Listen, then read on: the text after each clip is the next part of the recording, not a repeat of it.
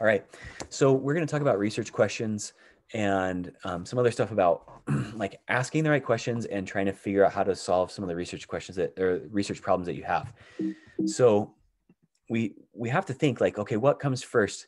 Like this question or this observation that we're seeing. And a lot of us end up looking at the world, and I think we're all innately scientists. We say, I wonder why that thing works that way. Because you see some outcome and then you come up with a question. But then sometimes you ask a question and you start to dig and then you see some new outcome.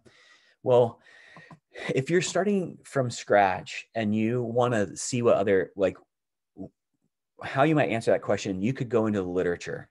And the literature on the stuff that you're really, really interested in is going to provide you a lot of really good guidance about how to design research. Like I said, we're scientists. We want to figure out why things work that way, but we've also been preceded by generations of scientists who've asked similar questions. We should figure out what they've thought about first. So digging into the literature allows us to develop a better research question, but we also started with a research question that drove us into the literature. I don't want you to decouple those two things because they're really, really crucial. Asking good questions, figuring out what other people have asked, and then refining our questions to ask it better. Now, you can't get stuck in the literature. You've got to go and do other things. Um, we have to move science forward. Um, and the best way to do that is to think about our work as like a triangle. So in a triangle, we have like what's gone before us, the theory, the literature. We have some new data. So an application to a new spot or a specific study, or we can move a method. So you can't move all three of those corners of the triangle without it being unhinged from where it's at. So you can move one of these, but you have to keep the other two stable. So um, let's think about like a research study maybe on plant ecology. And so we have these ideas about plant ecology, and we have the same method. We're going to apply the same method of doing the investigation that previous people have done it, but we're going to now apply it to a new place to see how it fits or how we can grow literature. We can't take that plant ecology question in that literature and then apply a brand new method and gather new data in a new site without unhinging ourselves from knowing which one of those two things, whether or not it's the method or the data that's driving our outcomes. So in order to be firmly planted, you can move one of those corners at a time, but not two. You can either use the same method and the same sort of theory literature and apply it to a new case, or you could use the same theory and literature and case or data application and try a new method to measure. Or you can use, the same case and the same method and think about how it might drive the theory forward. So you have to be rooted in one of those, in two of those things to keep science moving forward. All right. So we have to ask the right questions. We have to make sure that we are doing the kind of work that we want to do. Basic research really is unapplied. It's like trying to figure out the science for the science's sake. Applied research is trying to understand how basic research could be applied to a specific setting, and trying to figure out what kind of question really, really matters, because the question is going to drive the method and the sampling strategy and what you're going to measure and how you're going to measure it. What are you going to leave out? If you go out into the world and you start saying, well, I've got data here and I got data there and I got this and this, you can really quickly lose focus on, like, let's say an applied project. You're trying to figure out how to solve a problem.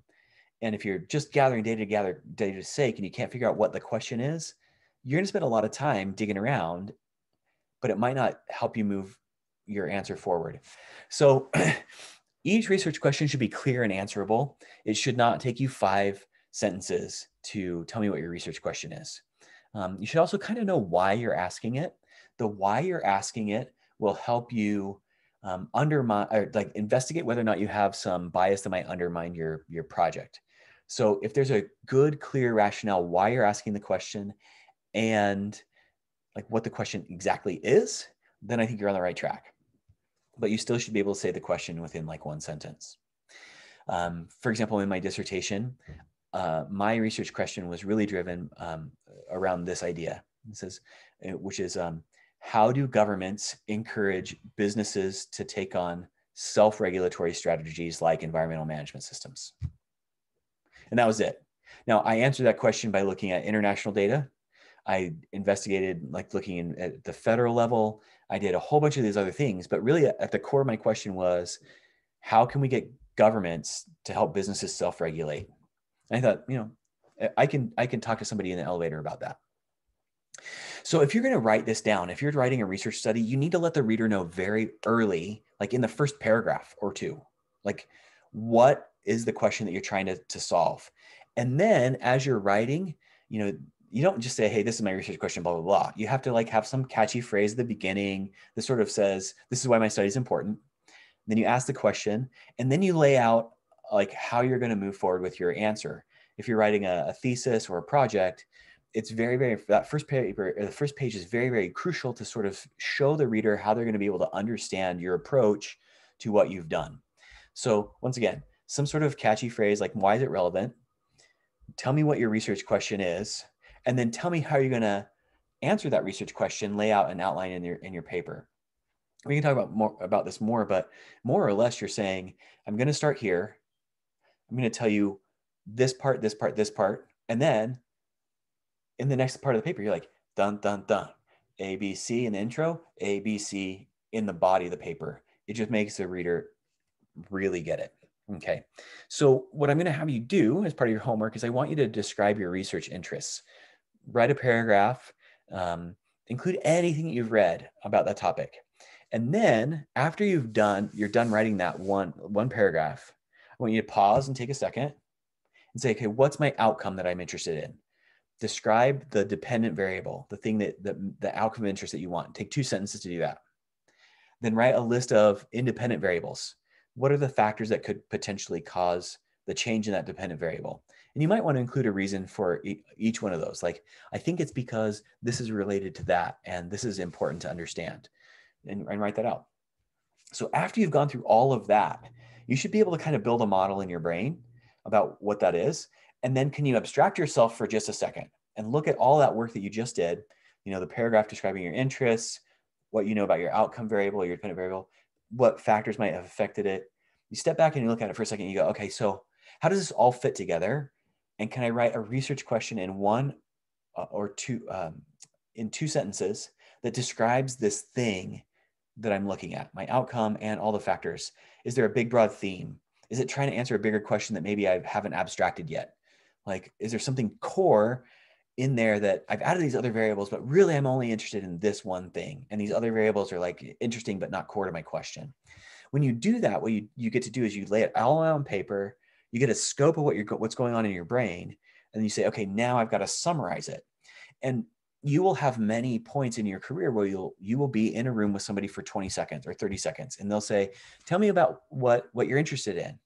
Oh man, if you can go right to, this is the core of what I'm looking at, and you can do it in a clear, concise way in like 20 seconds, you can build like an amazing rapport with people, and you can show how wickedly smart you are.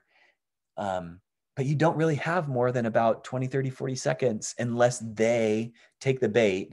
Like if you're fishing, they take the bait and you've got them on the hook. So you've got to really figure out what it is at the core of what you're doing. Okay.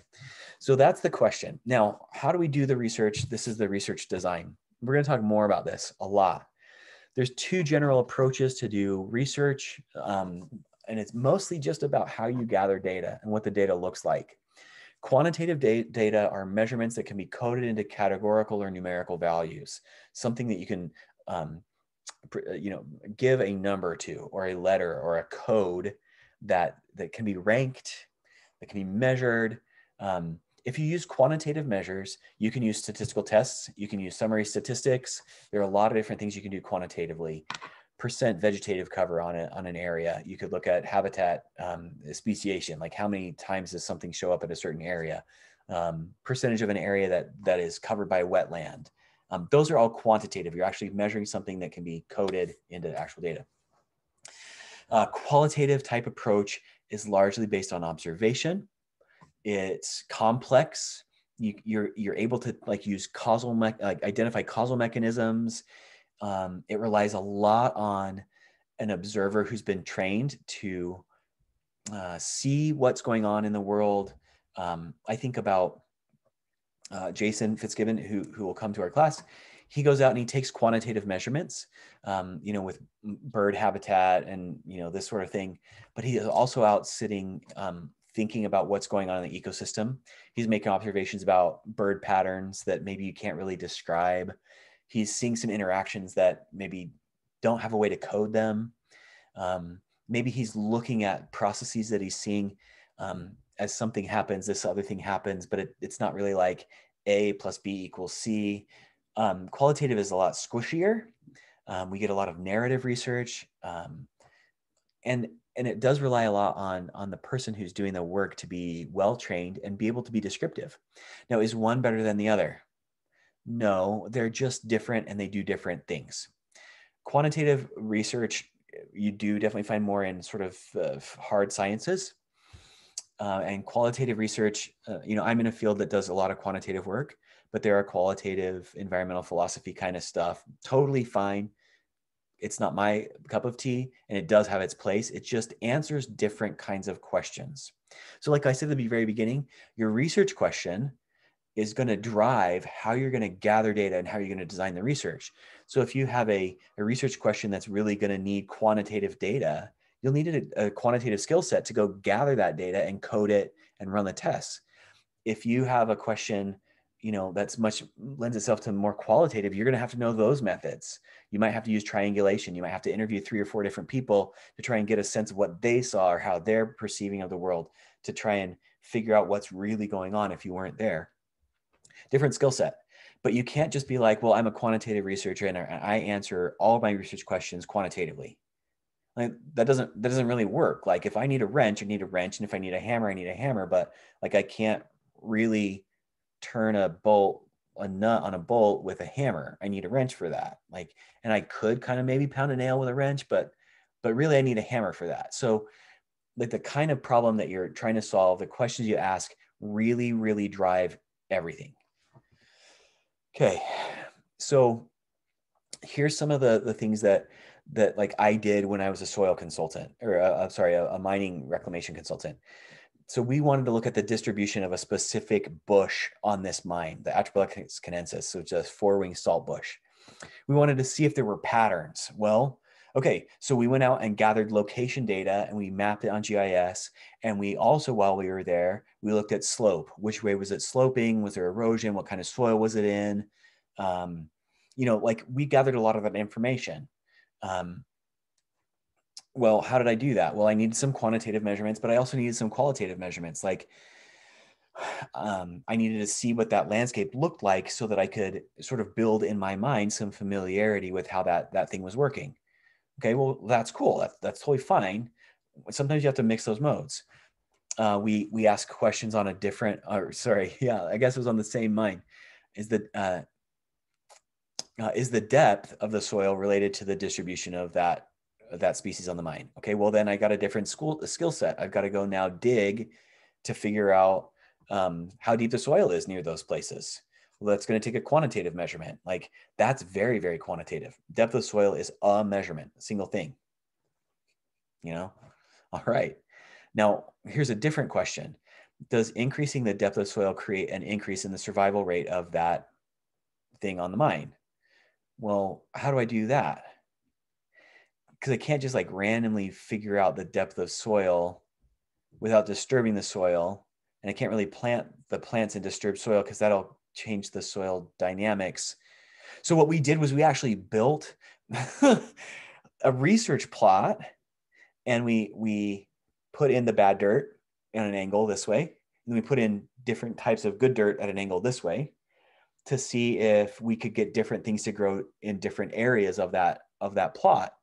And we had a distribution of the bad dirt and a distribution of the good dirt, and they were offset like this. So we had really deep areas and we had really shallow areas. So we had to use an experimental strategy. So the first question might be observational. I can go look at that. I can measure it with GIS. That's an observational strategy.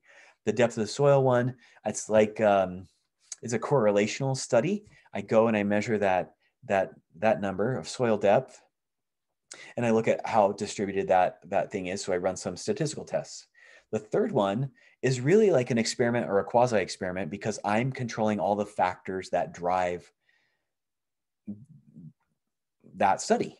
And so, what I want to know, my research question is going to drive how I'm going to get that data. And we spent a lot of money on that experimental plot, but it helped us solve a question that the other stuff, the correlational research from the depth of soil, answered, but not very well. So the question always drives this strategy. Okay, so every time we design some research, we have to be thinking about a couple key factors. And these include internal validity. So is the model that I'm building or the relationships that I'm looking at, do they make sense logically? And based on the literature and based on maybe some preliminary data gathering, does it look like the research is gonna, or the patterns exist to support what I'm studying? Okay, external validity. If I design an experiment and I control the soil depth and I control the moisture and I control all that stuff, how valid is my work going to be to a mine where I can't control that, or to the distribution of that type of plant, in the wild and undisturbed soil? Well, we can design an experiment to kind of replicate that, but because it's an experiment, we have to control for it. So there's all sorts of these concerns about like, how can I apply what I've learned to somewhere else? That's external validity.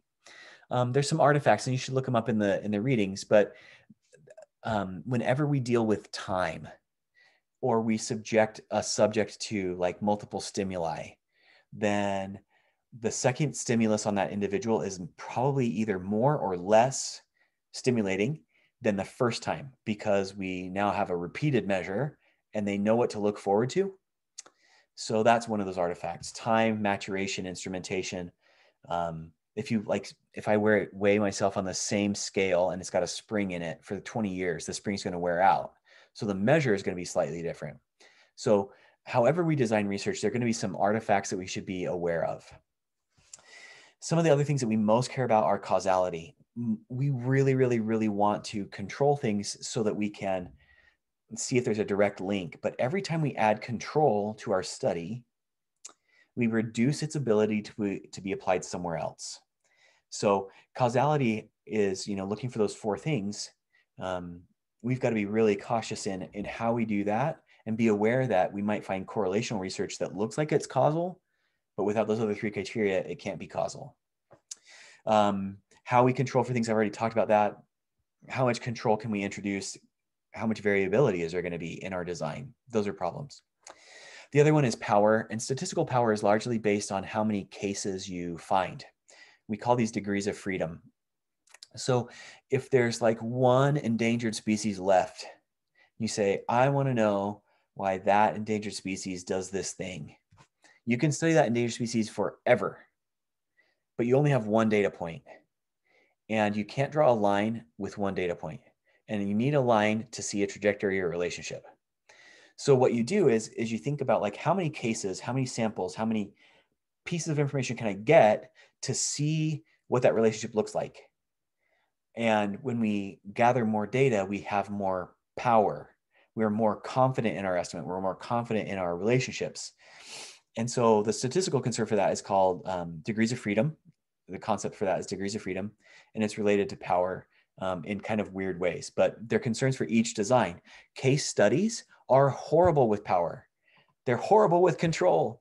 They're really largely descriptive, but a lot of people like case studies. Well, you can learn a lot from a case study. You can dig in there, but it's not going to be good for predicting what happens next, because it has zero external validity, it has zero power, and you've got zero control.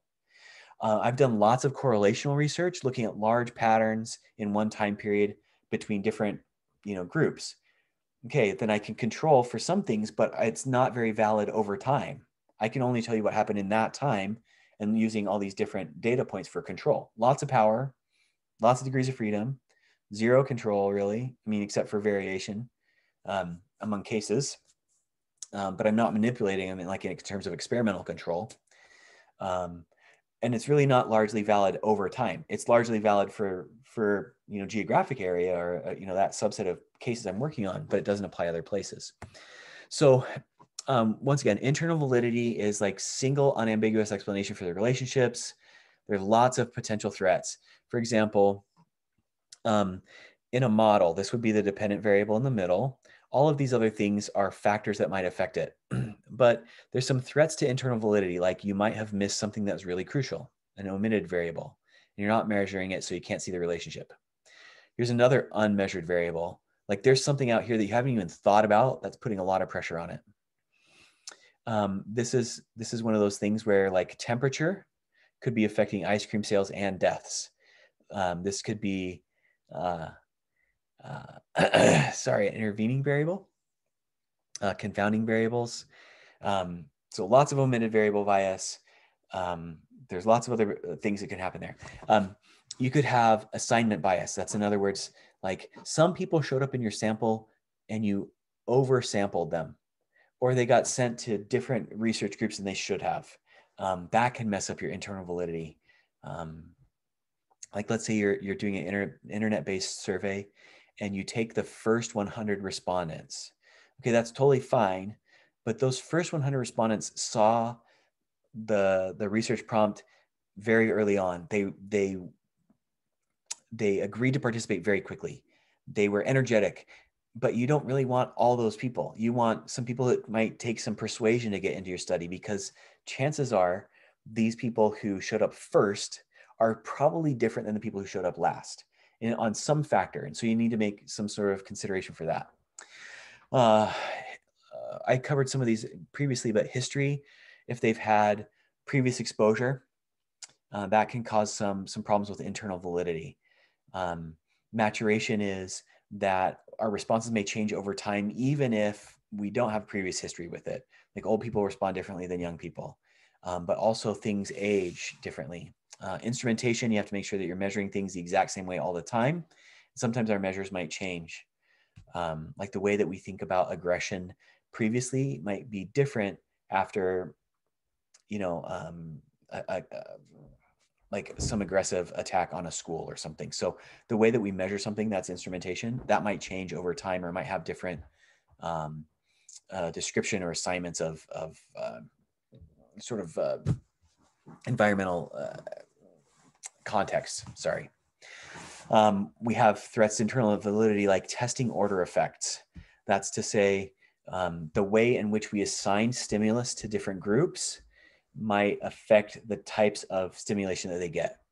And I can explain that probably better in a future lecture. The last one is regression towards the mean. And people who are super stellar in school will probably be super stellar in whatever group of people they're in. But there's a big group of folks who are in the middle. And sometimes they're super stellar and sometimes they're really bad. But overall, things regress towards the mean. In other words, you can have this big spread of people who are super achievers and super underperformers, but most of the time people will stay in the middle. Well, what does that mean? Like over time, if that mean is changing, they're all changing and they're all kind of coming to the middle. I was like in the top third of my high school class in a really underperforming school. And then my sophomore year, I moved to a really, really high performing school. And you know where I ended up? In the top third of my class. Like, why? Like, what happened? Well, something happens where if I were to compare these two schools, this school and this school, I was like in the top third at this school, which would be in like the bottom of this other school. But when I got there, everyone's expectations were higher and I met those expectations. Well, how does that work? Well, that's partially regression to the mean. That I would find the middle in whatever group I was going to be in, just kind of who I am. Okay, we've already talked about external validity, the extent to the sample, the sample reflects the population. We talked about selection bias, so we've got to make sure that the sample reflects the population we're looking at.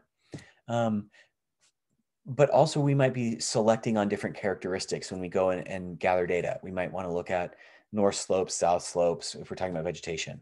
We might want to look at age, race, religiousness, whatever that is, if we're doing social studies. So we're trying to compare the sample to the population. We're also trying to compare studies to studies. we're trying to compare research to the real world. When we're trying to compare like our research to the real world, we have to recognize that the way we measure something might not be generalizable. It might not apply. Like, for example, we talk about like Asian markets versus Hispanic markets versus like traditional like Albertson kind of, Caucasian kind of markets. If we're not measuring the thing the right way, then the results won't be applicable outside of our study. And then time, context matters in a lot of this stuff. And I think if you're looking at pre 9/11, post 9/11, pre-COVID, post-COVID, there's a lot of these external things that have changed that might make some previous studies totally not applicable. One of my research professors at Kansas wrote a study on East German politics when East Germany was a place. And he went to publish the book. And a month before the publishers published the book, East Germany fell and it was no longer. I'm like, well, he knew a lot about East German politics and how that government worked until that government didn't exist anymore. And then, didn't publish a book. So time matters a lot to the extent we can apply some of these studies to other places. Remember causality, time order, covariation, non-spuriousness, theoretical justification. I threw that in there because it's like my favorite example. In order for your face, if you want to blame me for your face hurting, my fist had to move first. That's fun. Okay, last concept here is degrees of freedom. These are concerns for all of the designs. Degrees of freedom are the number of data points that help identify correlations or relationships in the data. And think about this, like what causes economic depressions? Well, how many have we had? Well, you can go back and you can look in Wikipedia, and there's a really clear definition of what a depression is. And we can look at that definition and see whether or not these things apply. Well, we had a panic, then we had another panic. So 1819, 1839, 1842, 1873 to 79, that was kind of something. 1907, there was a panic. 1910, 1911, like you can look through there. But the one we call a depression is 1929 to 1934.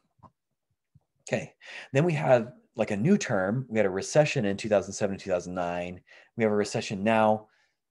Kind of not really, it's not exactly clear what happened. But really, if you look at all of those big major economic slowdowns, only one of them was a depression. And so people start to speculate. They're like, well, what was it that caused this depression? I'm like, well, we got lots of explanations. The next closest one was like 1837. There was some speculative real estate market. That's not even a depression. Maybe it is, not exactly sure. Well, 1929, everyone's got lots of explanations for why the depression happened. Loose monetary policy, Wall Street crash, run on banks, inexpensive credit, blah, blah, blah, blah. Well, if you've got 5 explanations and one event, which explanation is right? You can't have all 5 of them be right if they're all 5 different explanations and you're trying to explain one outcome. So if we're trying to explain one outcome, you're going to have a lot of problems. You need to have lots of outcomes. You have to have more data points. You have more data points to study, then you can kind of narrow down onto one explanation that might fit most of the data points. So that's really the key of degrees of freedom. Like if you want to be confident in how good of a person this one person is, you could ask one person. You could ask one person who knows, let's say Sally. So this person knows Sally. What do you think about Sally? Oh, well, she's good. Okay, well, like how confident can I be? Well, let's start asking some other people. So you ask 4 people. 4 people generally say Sally's good. Okay, cool. Then you ask 8 people, and one of them says, no, Sally's really bad. We got 7 in favor of Sally and 1 against Sally. You can still be more confident that Sally's a good person because you've got 7 in favor and 1 against. By the time you ask 50 people, you can be pretty confident about how good Sally is. You ask 1,000 people, you're way more confident, but you're probably starting to see diminishing returns. Like you shouldn't be asking these people all the time. So I guess what I'm saying is degrees of freedom increase our ability to get more data points to help us understand some phenomena, some event, some pattern. We need to have more of them, but we probably don't need to have like millions of them.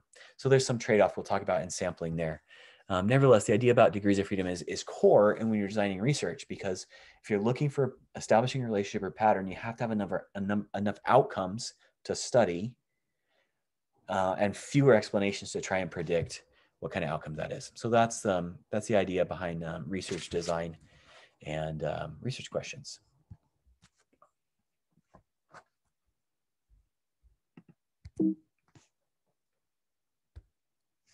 Oh man, I'm trying to stop the recording. I don't know how to do that.